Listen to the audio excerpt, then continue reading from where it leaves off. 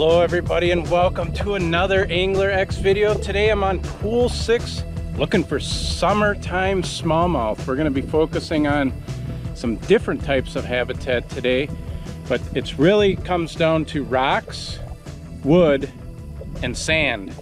And you got to have current. Let's see what we can do today. I think it's going to be a great show. First spot we're going to try actually is not on the Mississippi River. It's on the Trempealeau River. The smallmouth will push up from the Mississippi and inhabit some of these great points that are in the Trempealeau River, and this is one of them. One of my go-to baits for smallmouth in the summer is a popper. I like to use the all black popper, but topwater is just an absolutely awesome way to catch smallmouth. They love hitting surface baits. Doesn't have to be a popper. It could be a whopper plopper. It could be the Chapo from Berkeley. Could be a walk bait like a Zara spook. But anything topwater, smallmouth love it.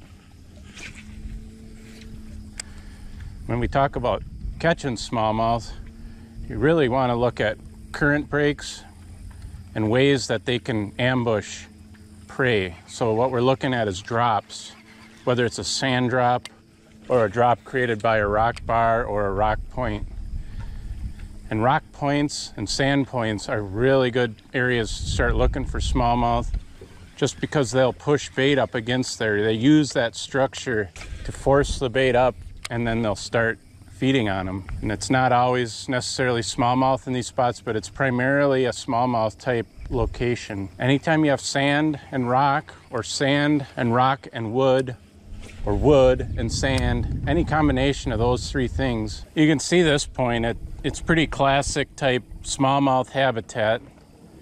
If you look at it, you can see the water coming around the point. There's a rock, the rocks extend out, forcing the water to curve around, and that creates this little back eddy here. And the smallmouth will sit either right up on the rocks above the point, or they'll sit back in behind the point in this back eddy or current seam here. And then the tailwaters, you can see there's a branch back here. These are the types of areas that they'll hang out and chase bait. This is a really nice looking spot just because of the rock wall here. They can force bait up against that and eat it as they see fit. But there's one. Got our first fish on. Like a decent fish. Oh yeah, nice smallmouth. There we go. This little guy. Gotta be real careful when using these baits. They got so many hooks on them. And smallmouth, they do not like to sit still. Oh, nice fish. That's a good way to start the day. We'll get him back. As you can see, there's a considerable amount of current coming through here, and I caught that fish right on top of the rocks there that form this point. Once you've kind of thrown your popper around a little bit, or your topwater, you can switch over to another kind of subsurface bait like a swim jig or a crankbait, and just see if you can get a bite on that. They're not always willing to eat the topwater, but you're gonna get the most active fish right off with the topwater. And you can come back through and just see if there's anything else willing to bite with some other baits. You can even try a Texas rig or a Carolina rig. You hit some of these sand points out on the Mississippi, we may be throwing a Carolina rig. There's one. Nice fish. This could be a largemouth. We got him right by that stump over there. It's kind of a typical largemouth spot. But it's not uncommon to find largemouth and smallmouth in the same areas. That one hit the black popper also. It's a nice fish. But anywhere you can find these current areas with wood, current breaks and rocks, you're gonna find either one. Get him back.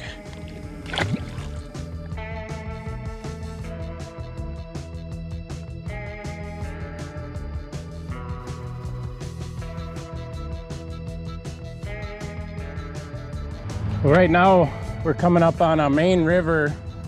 This is the main channel out here. This is a point off a little island. And And as you can see, it's just full of wood.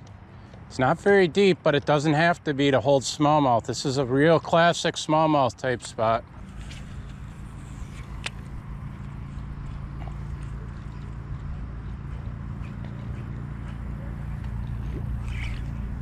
Ooh, I just got swiped at already. Just above that tree there.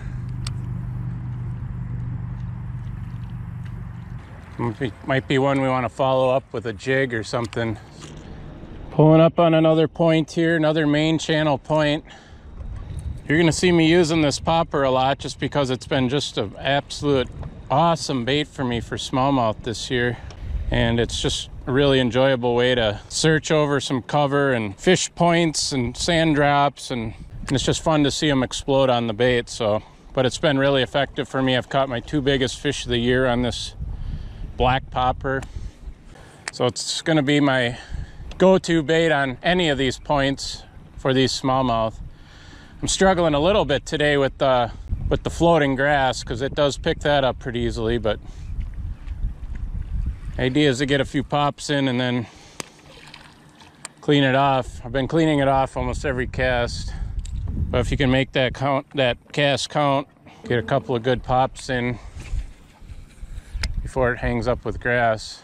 That's kind of the goal here. But no matter what you throw out here, you're gonna get hung up with grass. The fish can really be hanging out anywhere on these points. It can be off the point, way out on the flat out in front of the point. They can be hanging really close to some tree or some cover that might be off the point, or they could be right up against the point itself. And it just kind of depends on the fish and what they're eating and time of day or whatever. I don't know what factors come into play, but the important thing is that you understand that and you try all the areas of the point before you consider it a oh my god, lost another one. Oh, I've lost well, I've missed 3 fish in a row now. See, my hook's a little bent out. I'm gonna fix that. So my hooking percentages aren't great today. That one felt like a pretty good fish. It's too bad. You guys don't watch videos so you can watch me miss fish. I know that. So we're gonna keep grinding here and see if we can put a fish in the boat for you. Sometimes when they're slashing at the bait, it's just hooking them on the outside of the mouth or on the top of the head or wherever it may be. They're not actually getting it in the mouth, so they can pull off pretty easily. But all you can do is keep trying. That probably brings up a good point of when you do get a fish, what is the best way to land that fish or to fight that fish? And I guess I've found that once he's hooked, you want to keep your rod tip down and just a steady reel.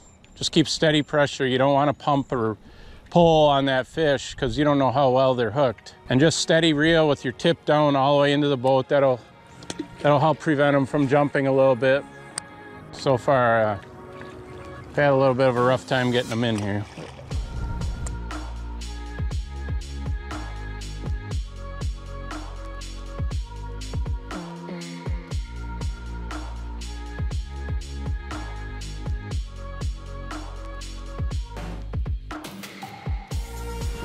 What's up, everybody? We're back out on pool 6 today.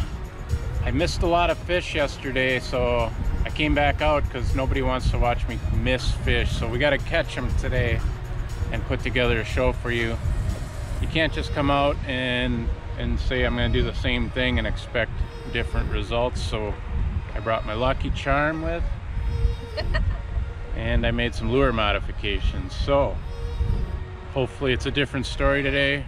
We hook some fish and actually get them in the boat. Let's get after them. Oh, I got him. Ooh. It was just a big mouth, so I was gonna let it go. Yeah. It's gone now. Largemouth. That's what I was saying.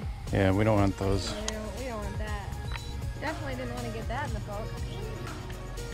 It's the last day of the tournament. That would have helped you.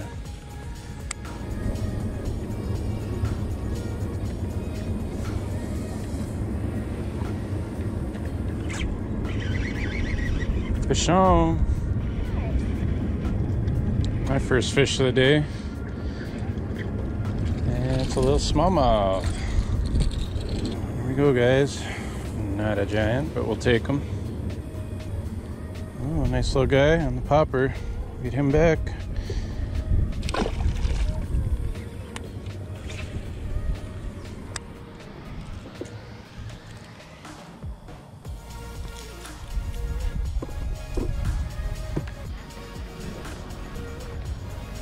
Fish. Little guy.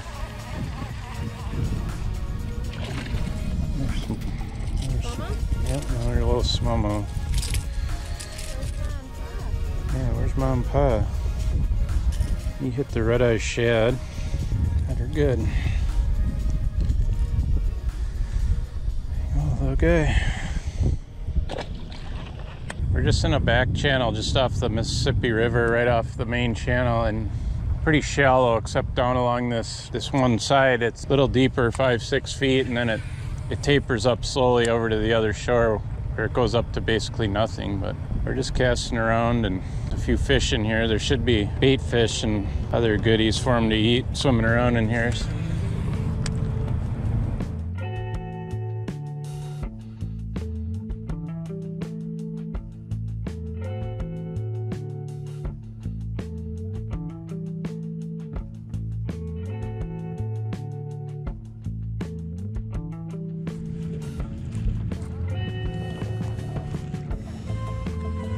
Fish.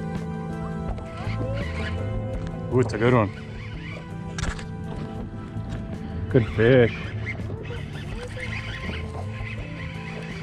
Hooked up. We got a nice smallmouth on here.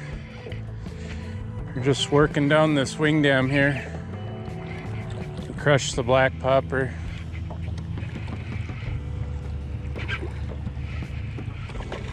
Yeah, real nice one.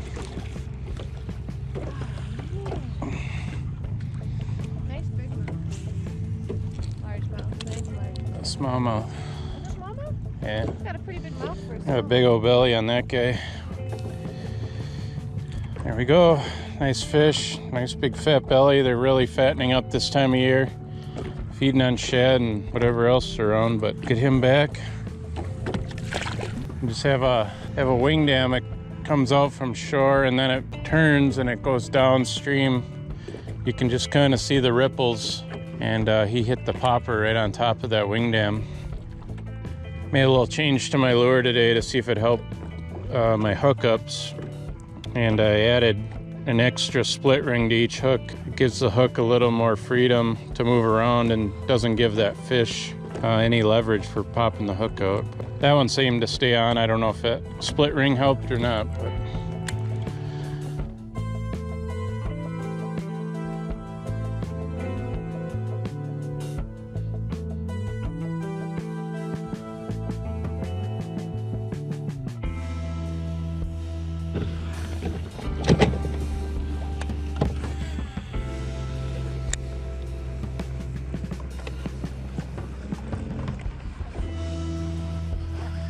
fish.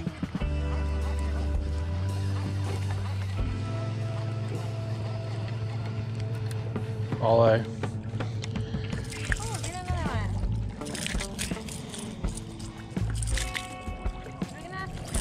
one. Not quite. There you go, a nice little walleye on the red-eye shad. Just pull up to this point. This point's been good for smallmouth, but obviously there can be walleye on it as well. Hi, babe. Hi, babe. What's your papa? It's my papa popping. Papa popping.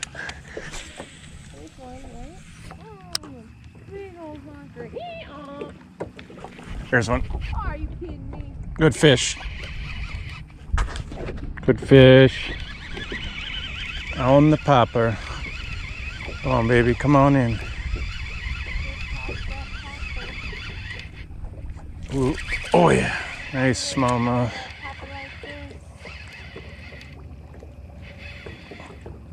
Where'd he go? Oh, where's he go? Oh, he's got attitude. Where's she going? He's coming up.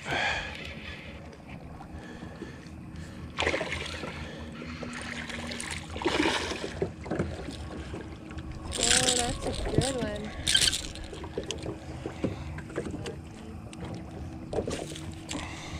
Hey, look, sweetheart. There we go. Another good smallmouth on the popper. Very nice fish to end the day. Had a good day on the water. It was a little slow, but we got a couple nice fish. This one came on a main channel point. You can see the log cross there. And then up along the shore, there's a sand drop, and I was bringing that popper along that sand drop, and he hit it. This is the perfect time of day to get these smallmouth on top water. Sun's going down, and the smallmouth are chewing. We'll get him back. Hey, there's something wrong with my rod. Will you look at it? Yeah, I'll just scoop. I don't see anything wrong with it.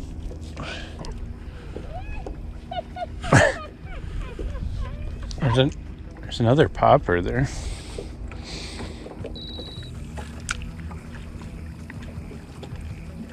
I'm big. I'm bad. Don't bite me. Got him. I think I took my horseshoe right up out my booty and I shoved it right in there. Switched over to a smaller popper on a spinning tackle, and just hooked up. Oh, that's fun. Oh, he is a fighter. Only got 8-pound test on here. Oh, doubled up. Oh, you got a giant. Easy, easy, easy, easy, easy. Get him in, get him in. That's a giant, get him in. Oh my gosh, look at that smallmouth. Oh my gosh, look at that smallmouth. Yes! You may have You just... are exactly what I needed. Oh my gosh, you just crushed a giant. That's gonna be the biggest fish of the tournament. Oh my gosh, Nikki.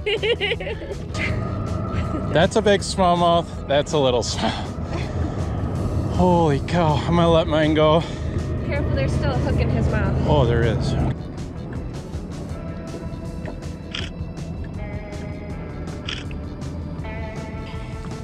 I don't know what to say, but I haven't caught a fish all day and then I catch this giant, so I'm really excited. He's over 4 pounds. Definitely. Should we weigh him? 4.41, almost a 4.5-pound smallmouth. It's a great fish. Here, take him. We had a great day on the river.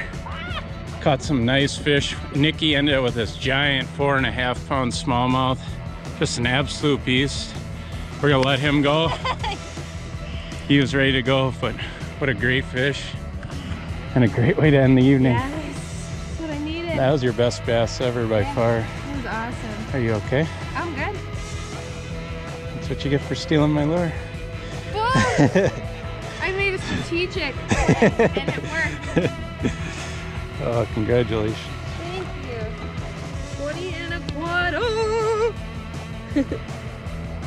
Sun's going down. We're catching smallmouth. Can't beat it.